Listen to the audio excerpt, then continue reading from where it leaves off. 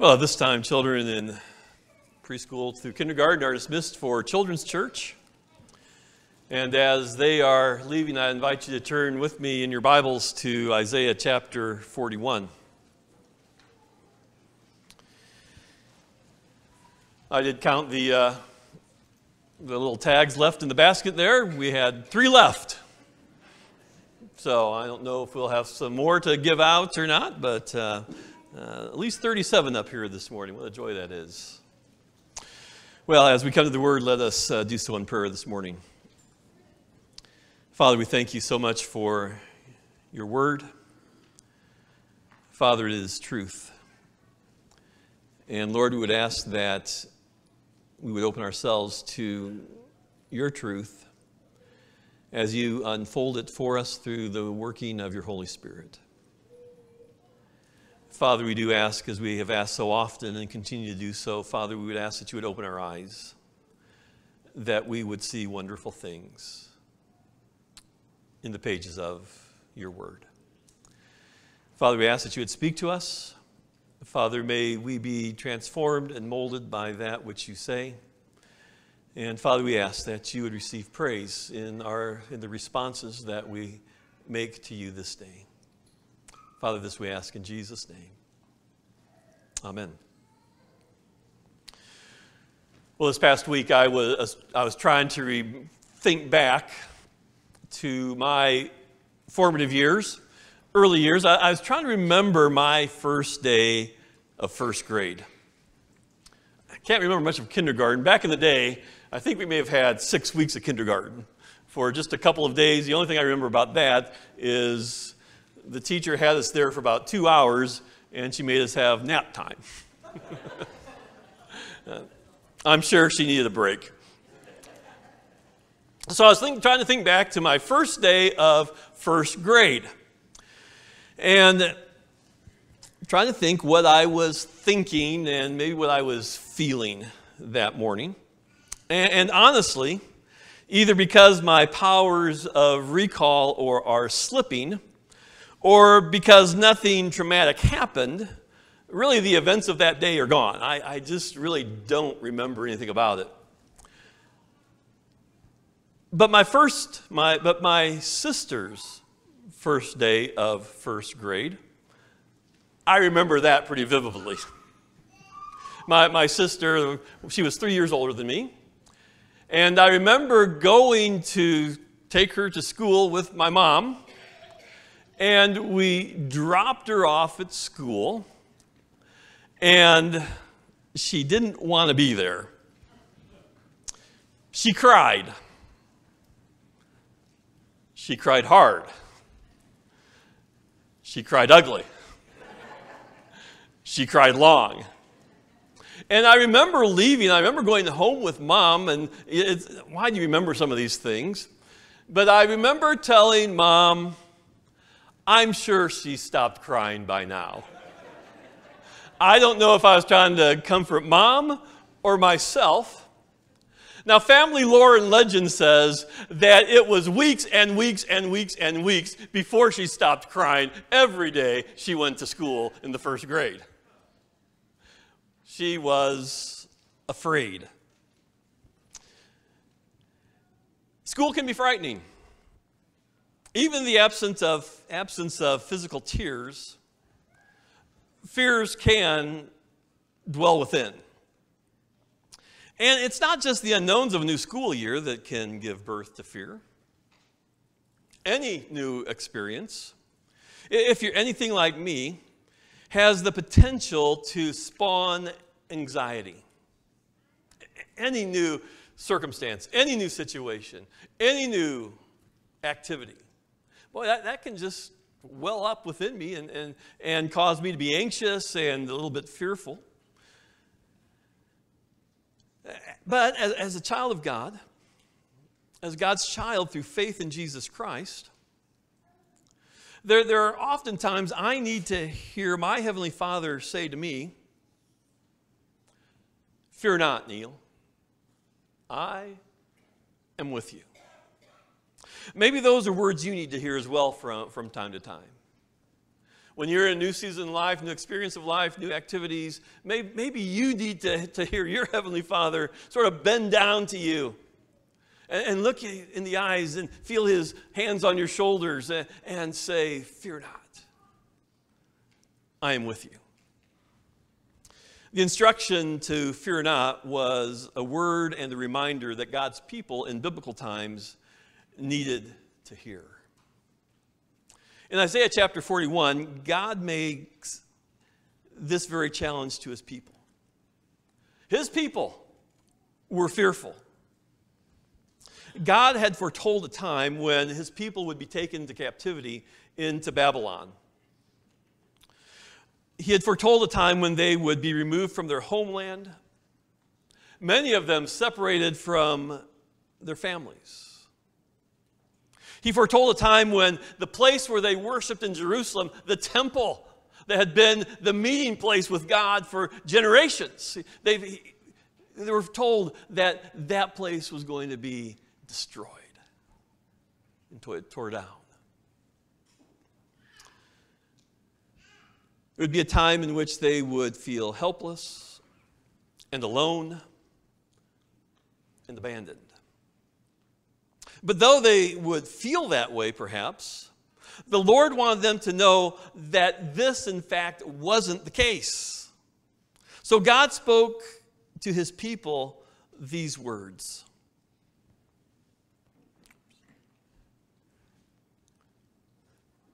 "You are my servant. I have chosen you and not cast you off. Fear not, for I am with you. Be not dismayed, for I am your God. I will strengthen you. I will help you. I will uphold you with my righteous right hand."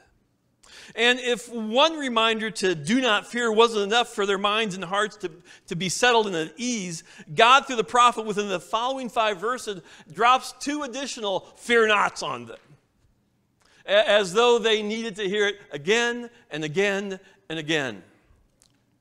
Which leads us here this morning, in those times when we are feeling fearful, we need to be reminded of God's presence with His children.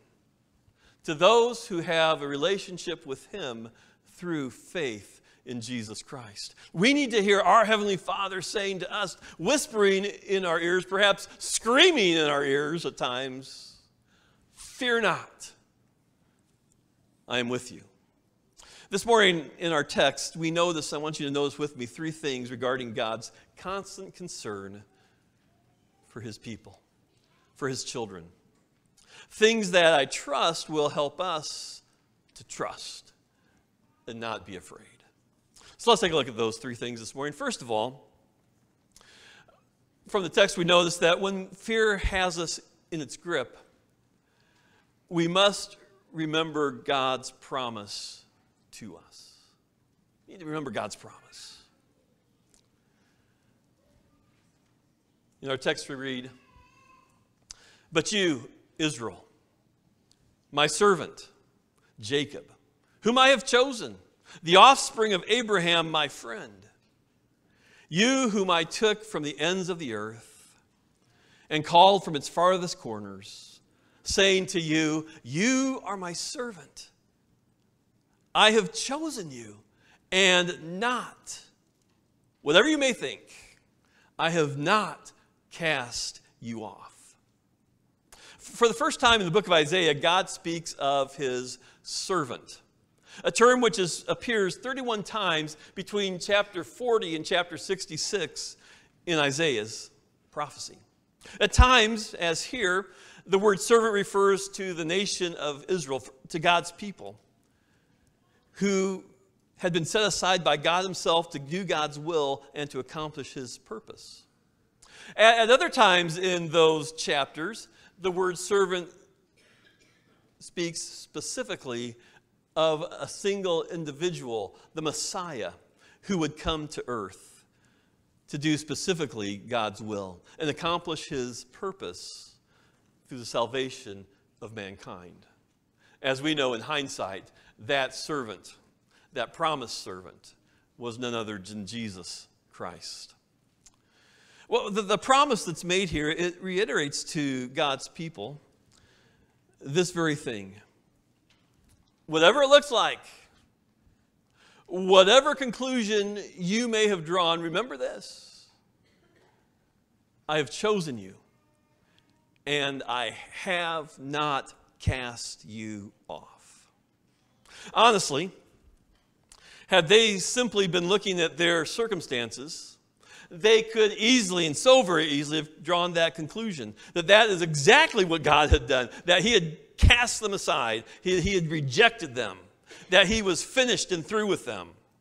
Their exile into Babylon could have been interpreted as God's abandonment of him. They could have said, we're here in Babylon because God has cut us off.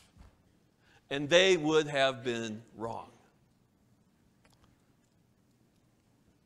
The news that came across my Twitter feed this past week was that historian and author David McCullough passed away last Sunday. Are you familiar with David McCullough? I've read 3 of his books, 1776, John Adams, and a biography of President Harry S. Truman. And as things happen, on my book stand, even now, or my nightstand, even now, I have a 4th book by David McCullough that I'm working through, and it's called, what's the title? Mornings on Horseback. It's the story of the Theodore Roosevelt family that gave us our president, Theodore Roosevelt. It's about President Roosevelt's family in early years of his life and things that made him into the man that he ultimately became. Now, I've never known too much about President Roosevelt, except the impression that I've gotten over time is that he was a man's man, right? He was an adventurer. He was a big game hunter in Africa.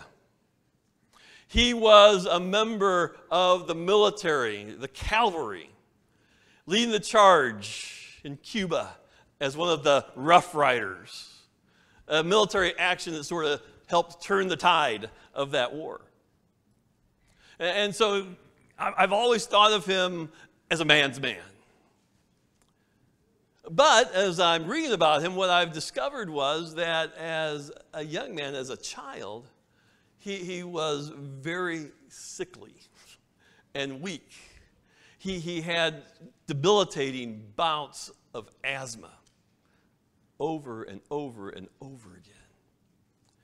And not only that, he was an awkward and clumsy child, always tripping over things and always, not at all the picture that I had in my mind's eye.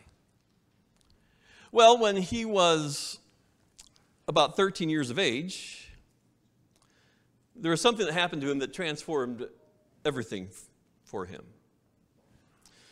They discovered that his eyesight was terrible. Of that experience of getting glasses for the first time, he later wrote, the glasses opened an entirely new world to me. And David McCullough writes, his range of vision until then had been about 30 feet, perhaps less. Everything beyond 30 feet was simply a blur. Yet neither he nor his family had sensed how handicapped he was. And then this is what caught my eye as I was reading last week. President Theodore Roosevelt said, I had no idea how beautiful the world was. I could not see, and yet was wholly ignorant that I was not seeing. He thought the world that he saw in those 30 feet around him was all that there was. That was the whole thing. I could not see, and yet was wholly ignorant that I was not seen. You see, the Israelites, they thought they were seen, and what they thought they were seeing was that God had abandoned them. They were in captivity. And they could see 30 feet in front of them. And what they conclude, everything beyond that was a blur. But what they thought they were seeing was God's abandonment of them. And so God says, no, no, no, no, no. I am with you. I have chosen you and have not cast you off. If you think I have, you are not seeing clearly. Through God's promise spoken to them, the Israelites began to see with clarity. They began to understand we are not cast off, we are not abandoned, but we are chosen and loved and cared for by God. So the question I ask myself at times when the fear and anxiety comes my way, how far am I seeing? Is my vision limited to 30 feet in front of me and everything else is a blur? And I think I'm seeing all that there is to see, but God is saying, no, no, no. There is something else beyond the immediate that you need to fix your eyes on. So how's our vision? How's our hearing? If you are a child of God and are feeling fear and anxiety, check your vision. Are you seeing God as He really is or as you think He is? Is His voice garbled by your circumstances so that you are failing to hear Him looking into your eye and saying to you, you are my servant. I have chosen you and not cast you off. Oh, may God lift our eyes so that we can see beyond the 30 feet of circumstance to His glory and to His love and to His presence. When fear has its grip on us, we need to remember of God's promises to us. I have chosen you and has not cast you off. But the second thing we see in this text, when fear has us in its grip, we must remember God's plea to us. At the beginning of verse 10, God moves from speaking promises to His people to pleading with them. Again, our text, you are my servant. I have chosen you and not cast you off. Fear not, for I am with you. Be not dismayed, for I am your God. You see, God's pleading with His people is grounded in the promise to His people. I have not rejected you. I am with you. I am your God. So, and here's His plea, so because I am your God, do not fear. Do not be dismayed. Do not fear. Time again, that plea is voiced by Isaiah throughout the book that bears his name. Isaiah chapter 7, verse 4. That plea was made to King Ahaz. Be careful. He didn't. Be careful. Keep calm. King Ahaz wasn't. Don't be afraid. King Ahaz was. Do not lose heart. King Ahaz did. He didn't listen. He made choices because he thought the 30 feet ahead of him was all there was. And he couldn't see the beauty of the Lord and His glory and His power and His presence. Isaiah 35, verse 4. Say to those with fearful hearts, be strong, do not fear. Your God will come. Isaiah 37, verse 6. The Lord told Isaiah to tell King Hezekiah, do not be afraid of what you have heard. You see, fear wells up when we forget who God is, and it wells up when we forget who we are. We are His servants. We are His chosen. We are His offspring, His children. Like Abraham, we are His friends. So His plea, do not be dismayed. The root of the word dismayed here, it means to gaze, to look around. It pictures eyes which are darting around, first this way, then that way, darting around because of nervousness and anxiety and fear. In fact, the New American Standard version of the text here brings this out very well in this translation, where it says, "Do not anxiously look about you." See, anxiously looking about us is a sign of fear. Think of a dark room. Picture yourself in the dark room, a quick glance to the left, then a quick glance to the right, looking anxiously around because you don't know what's there. You're afraid you're missing something or can't see something. And you're afraid that no one's with you to cover your back. And there's that feeling of being alone and on your own. God pleads with his people, do not fear, do not be dismayed. I've got you covered. I've got your back. Circumstances can often give birth to fear and dismay. Both are instincts which arise when I feel rejected by God, unloved by him, and abandoned by him. They well up when we feel all alone, as though there's no one to turn to. That we have to cover our own back because there is no one else around to do so.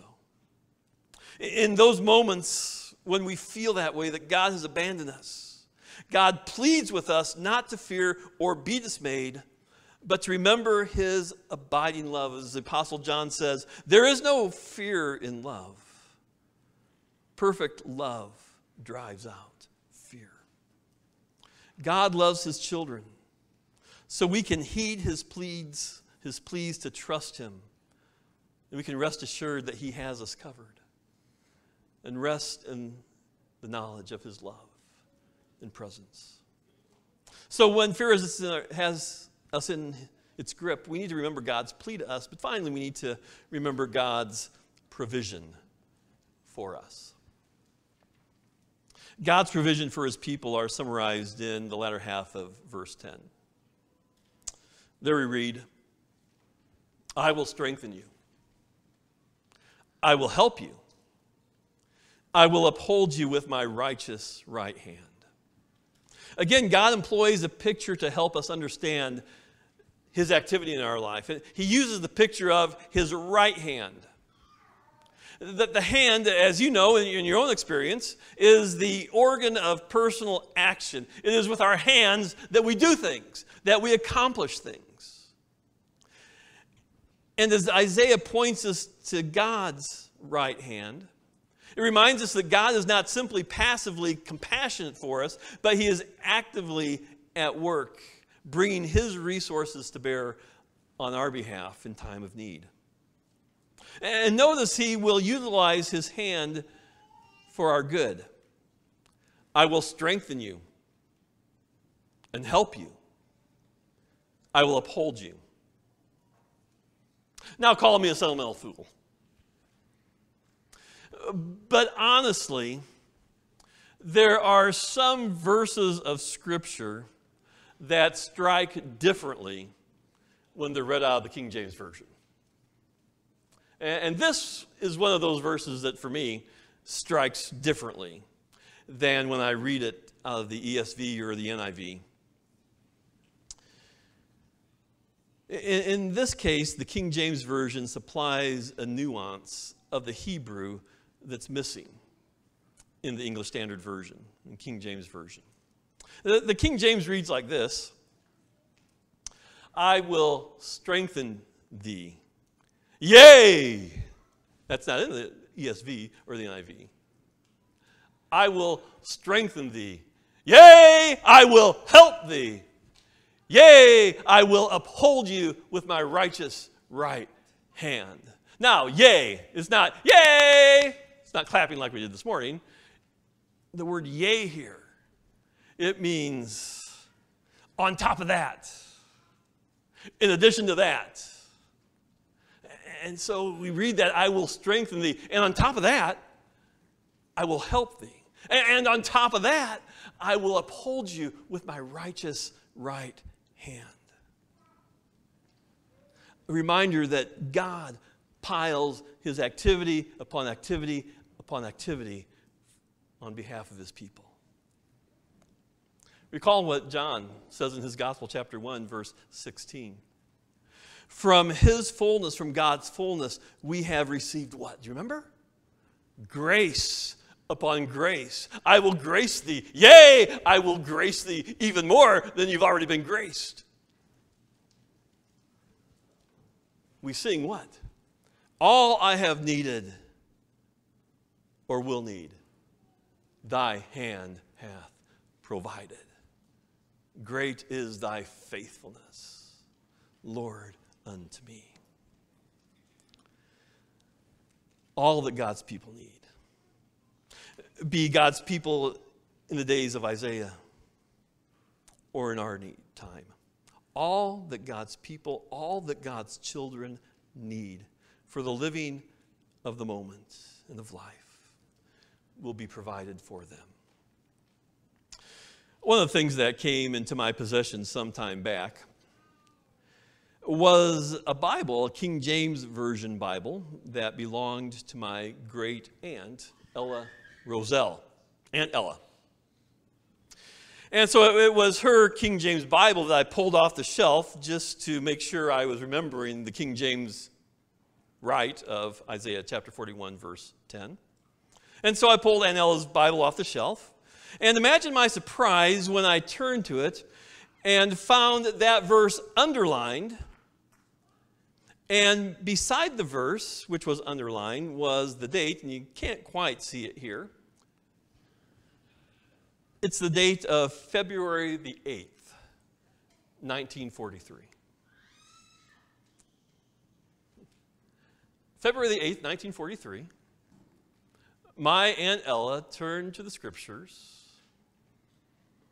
Something prompted her to underline what was there, and then to write in the margin that day's date. Curious, I got out the family history, and I figured out that she would have been 36 years old. Show me a hand. Who here is 36? Anybody here 36? Let me see your hand. Anyone here 36? Dave Berkey, you're not 36. Wow. In the house of God. Anyone here 36? Don't be shy. No? Maybe not. Aunt Ella was 36 years old. I began to wonder what was happening in her life that caused her to underline this verse and record that date. At 36 years of age, she wasn't married yet. She wasn't married until 1945, 2 years later. So maybe she was anxious about whether or not that would ever happen to her.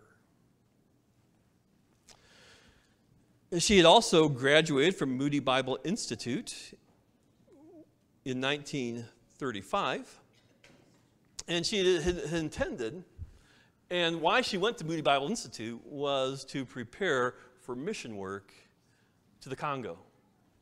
Her dad, my great-grandfather, had been instrumental in developing what was known as the Congo Inland Mission. And he had helped, been instrumental in sending missionaries to Congo.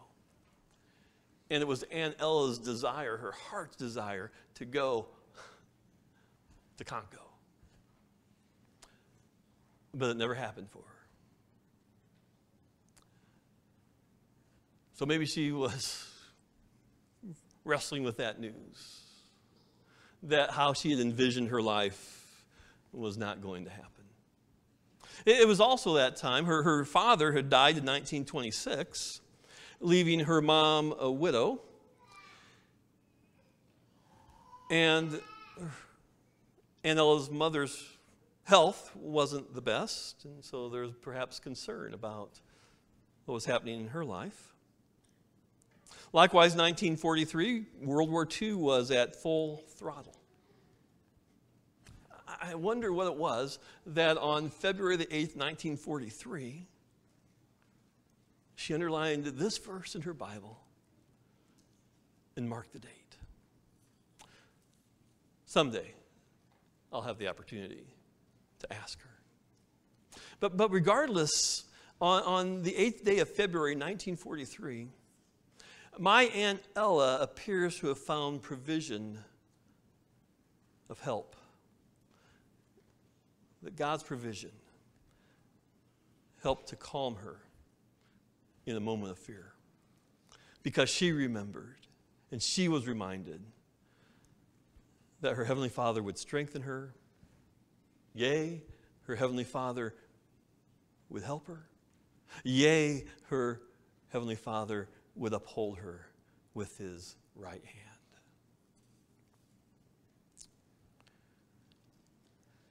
You are my servant.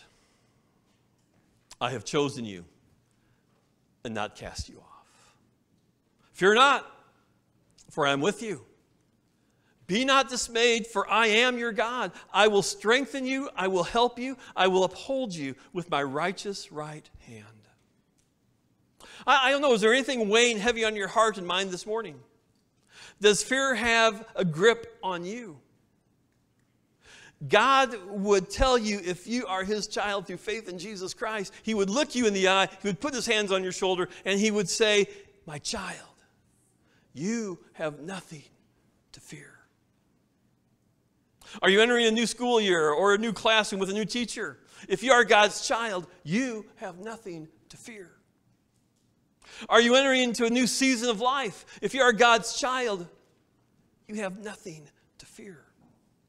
Are you entering unknown territory where the shadows seem awfully long and dark and the path ahead seems murky at best? If you are God's child, you have nothing to fear. Why? Because we can hear our Heavenly Father say to us, I am with you. Yea, well, more than that, I will strengthen you.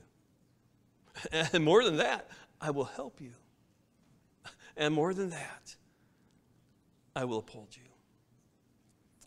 When fear grips us, when we can't see more than 30 feet out and think that we see it all, and that's all there is to see, may these words settle over our heart and mind. May the promise they contain of God's abiding presence, may His plea to trust Him regardless of our circumstances, and may the provision of His strength and help and power of His right hand be enough to calm our hearts, to drive away fear, that we may rest in peace. Peace knowing that the God of hope will fill us with joy and peace as we trust in Him, so that we may overflow with hope by the power of the Holy Spirit. Would you pray with me? Father, we need to hear those words over and over and over again. Fear not, I am with you. Father, thank you that that is the promise that you make to each and every one of your children. May that promise just seal itself within our mind and within our heart. Father, may we hear you pleading with us. Do not be afraid. Do not be dismayed, for I am your God. And Father, may we daily lean upon the provision that you have made for us in Christ, that you will strengthen us and help us and uphold us. Father, this is our prayer. Father, for the children going through the doors of a building, Father, may they cling to the promise of your word. And Father, whatever door we may be going through, may we cling to the promise of your word. Father, this is our prayer. We ask that you would bring it about through the working of your Spirit. in the lives and hearts of your children. For we ask this in Jesus' name. Amen. The songwriter proclaims, "Joyful, joyful, we adore thee, God of glory, Lord of love."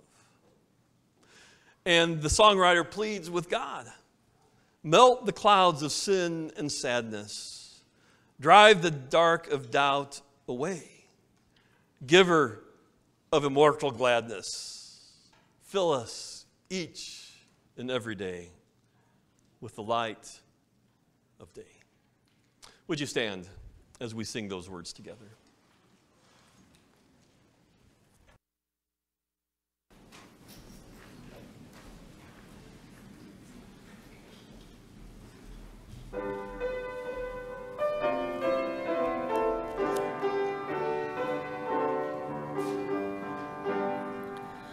Joyful, joyful, we adore thee, God of glory, Lord of love. Hearts unfold like flowers before thee, opening to the sun above. Melt the clouds of sin and sadness, drive the dark of doubt away. Giver of immortal gladness, fill us with the light of day. Thou art giving and forgiving, ever blessing, ever blessed. Wellspring of the joy of living, ocean depth of happy rest. Thou art Father, Christ our brother, all who live in love are thine. Teach us how to love each other, lift us to the joy divine. Mortals join the happy chorus, which the morning stars began. Father, love is reigning o'er us, brother, love binds man to man. Ever singing, march we onward, victors in the midst of strife. Joyful music leads us onward in the triumph song of. Don't you love those three words? Victors in the midst of strife. 6 words. Victors in the midst of strife. We are victors in the midst of strife because of the promise, of the plea, and of the provision of our Heavenly Father. And all God's people said, Amen. You are dismissed. Go in peace.